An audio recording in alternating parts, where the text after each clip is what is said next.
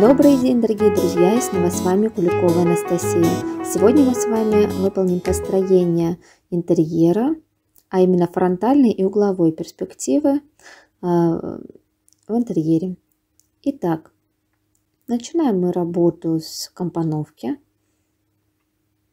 и компонуем самую дальнюю сторону. Это будет какой-то небольшой прямоугольник. Здесь вы должны сразу сориентироваться, какая сторона у вас. Возможно, вы хотите, чтобы была больше, левая, правая, либо низ, либо потолок. То есть ставим линию горизонта, проходящую через данный прямоугольник. По центру ставим точку и от этой точки проводим диагональные линии к углам данного прямоугольника. Вот и у вас с нами получился уже интерьер. Пустая комната. Теперь надо ее наполнить.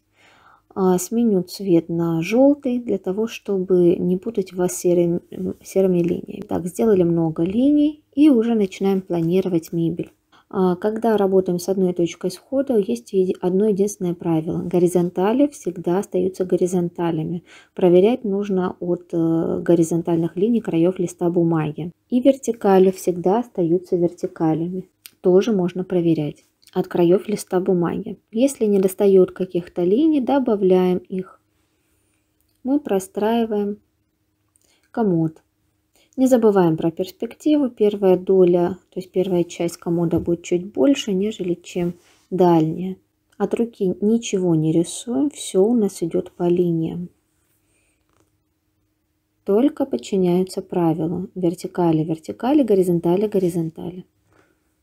Сверху поставим телевизор. Обратите внимание, верхняя часть телевизора практически на уровне линии горизонта, поэтому практически не видно ее толщины.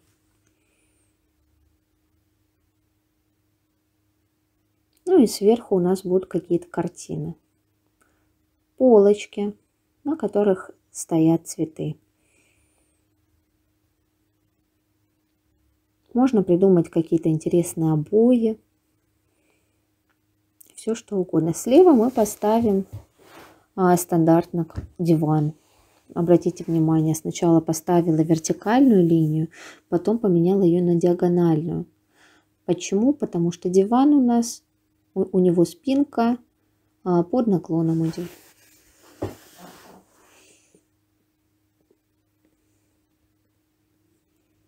Показываем все толщинки необходимые, тоже уходящие в перспективу по линиям. Если каких-то линий не хватает, всегда можно добавить. Показываем окно на дальнем плане,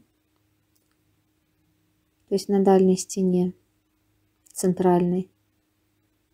Гардину и шторы. Шторы будут короткие, так чтобы часть окна виднелась. Под ней можно показать батарею, можно не показывать.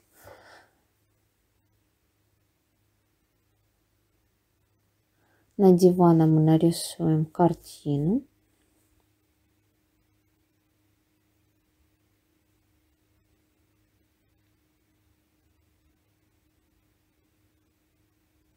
И всегда проверяем вертикальные линии, горизонтальные, чтобы они были верны. Глаз нас постоянно обманывает, поэтому каждую линию перепроверяем, чтобы научиться делать правильно, а не коряво. В центре зала мы красивый ковер нарисуем и на него поставим журнальный столик. Что-то там на нем тоже лежит.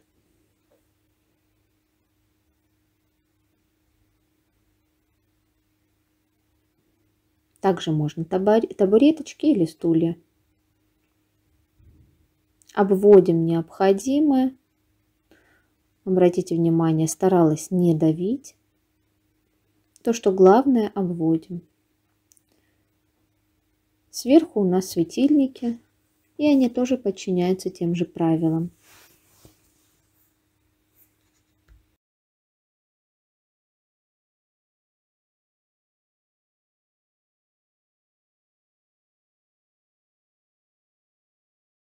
Далее мы работаем над угловым интерьером.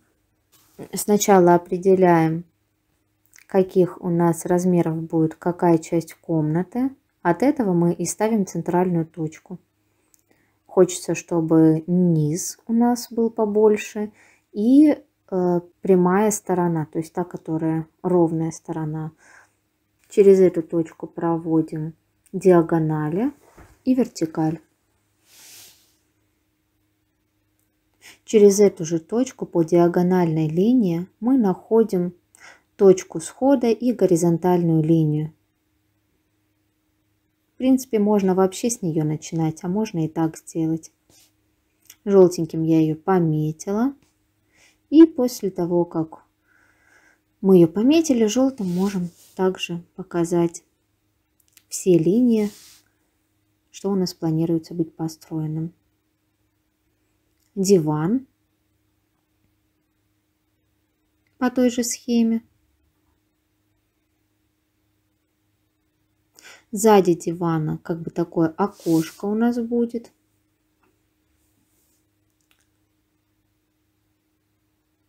Окно в другое помещение. И в этом окне мы будем видеть кухню. То есть сзади там тоже есть какая-то мебель, гарнитур. Что-то там происходит. Мы это дело построим. Естественно, оно более мелкое все. Почему? Потому что все дальше. Также все с перспективой. И печка, и холодильник. Там есть все. Но это все можно сделать ровнее и качественнее на более крупном формате. Дальше продолжаем заполнять композицию интерьера. Желтым цветом показываем линии и задумываем, что у нас будет рядом с диваном. А рядом с диваном мы поставим стол.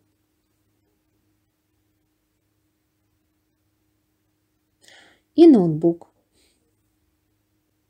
Не забываем, что горизонтальные линии есть горизонтали. Все, что у нас и вертикали, диагонали, оно решается за счет точки схода.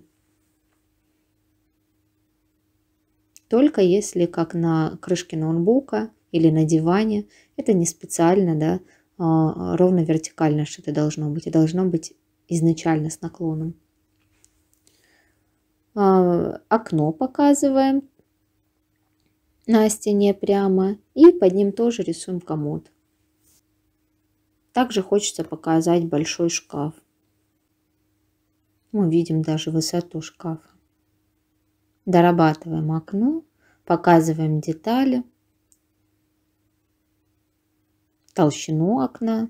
Так как лист у меня лежит немножко в перспективе под наклоном, поэтому все линии у меня кажутся кривоватыми, не вертикальными. Но каждую линию обязательно нужно перепроверять. В особенности, если есть сомнения, даже если нет. Снизу у нас будет ламинат. В общем, пол какой-то из какой-то доски. И мы это показываем.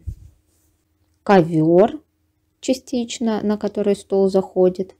И выделяем то, что для нас является главным в этом интерьере. Надавливанием карандаша.